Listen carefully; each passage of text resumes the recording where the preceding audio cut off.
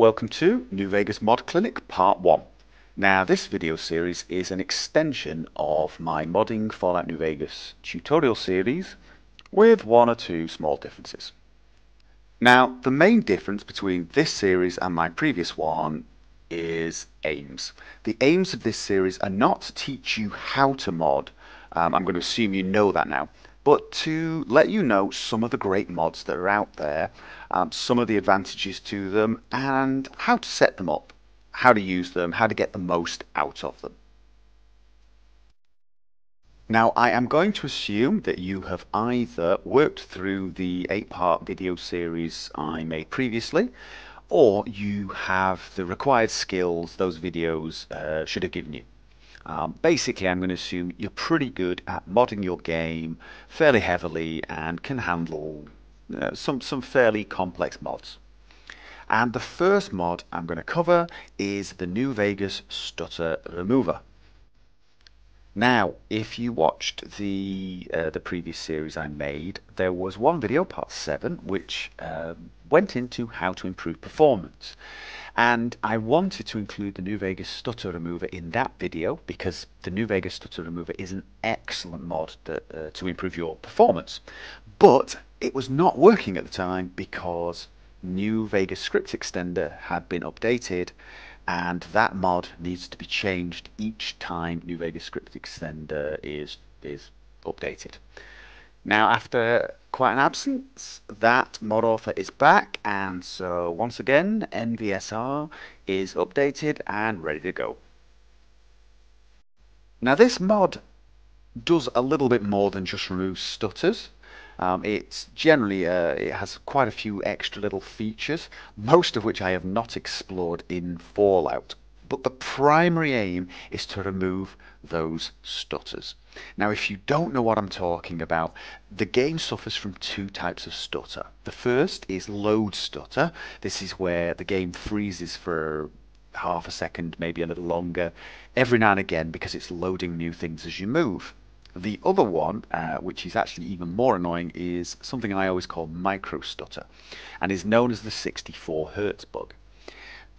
Some of you may not notice it in game, but it is actually something that hits every single game. It's a bug in the engine itself, and it's actually existed since Oblivion, which is a little annoying. However, the stutter remover has been around since Oblivion 2, and it works beautifully. So we're going to install that now. The first thing to do is go to the New Vegas Stutter Remover page. I'll include the link, and download that file.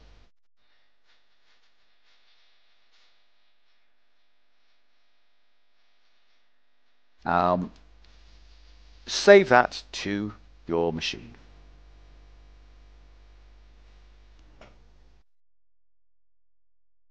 So we need the data folder.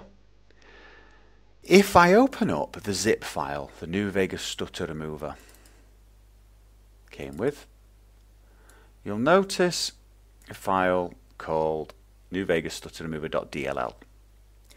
What you're going to need to do is add a folder to your data folder called NVSE. You may actually have one already.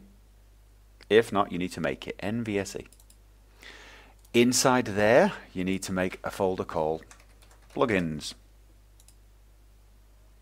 And then you simply copy this DLL file that you downloaded into that place. So that's inside data, in NVSE, plugins, you simply stick that DLL. That's as simple as that. The full instructions can be found on the Stutter Remover page. Here you go. Down here. So it's dead easy. But it is a little different to normal because you don't put it straight in the data folder. Now, one other thing we need is an ini file for this mod. Now, you're not going to make it yourself. The easy way is to auto-generate this, and to do that, you simply run the game. It's that easy. You run the game. As soon as you get to the main menu, hit exit, and it's been made.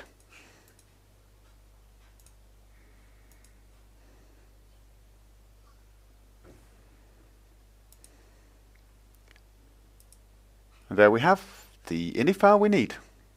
If I edit that, there are a lot of variables. You could play with this if you wish to see what everything does, but I recommend basically leaving it alone until you know what you're doing. The two things that are of major importance to you are, first of all, the B-Fix 64 Hertz line, as you can see here, which is set to 1. That is the stutter remover. That needs to be set to 1. The next thing that might be of interest to you is the B manage FPS, and that is currently set as 1. Now what that variable does is it lets the stutter remover manage your frames per second. So if you go along to the FPS management section, you will notice several other variables, and the one I draw your attention to is maximum FPS. What this does is it stops your system going over that FPS. It basically caps your FPS at 30. So no matter how many frames per second you can get, you never go over that number. Now I have a 120 Hertz monitor, so I could change it to 120. Oh, excuse me. Be careful not to do that. Change just the number. So now I've changed it to the maximum FPS can be 120. But I might want to set it lower. The thing is the game's frame rate tends to vary for me. It varies from about 55 to up to 120 because that's the maximum I can get. And for a lot of people, the sudden shift in frame rate can be kind of annoying. It can be a little disturbing. So for example, I could set it at 60 and then the game would stay more or less at 60 frames per second and never change. Now I actually prefer about 80.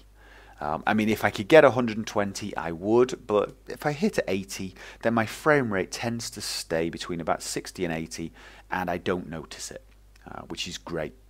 And I don't change anything else. And then I save it. Now don't worry if you do something horribly wrong and you damage this ini file.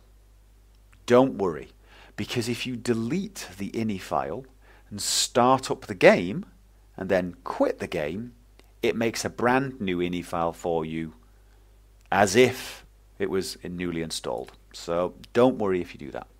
But that is it. I have now installed the stutter remover and patched it. So I can now start the game.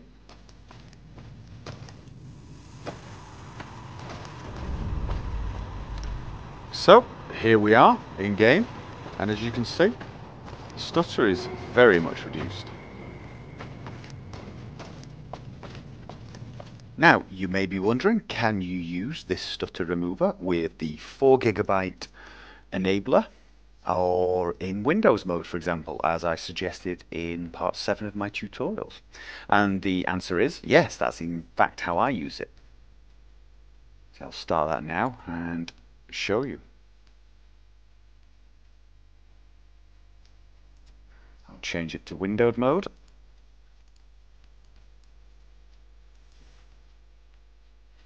And then I'll run from the Fallout full screen executable. If you don't know what I'm doing here, see part 7 of my tutorials and it explains it perfectly.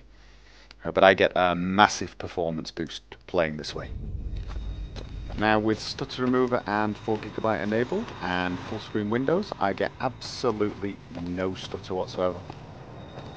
It may be hard to see on the video because I've locked the frame rate at 30 frames a second, but what I'm seeing in game is very, very nice indeed. Very, very smooth and a great improvement. And that is it for this video. The New Vegas stutter remover, great little mod, hope it helps you. My next video is going to involve some of my own mods, the Advanced Recon series, which is a series of mods aimed mostly at players who like stealth, sniping, etc. It has a lot of cool features like thermal night vision, detect traps, and quite a lot more. So join me for that if you're interested.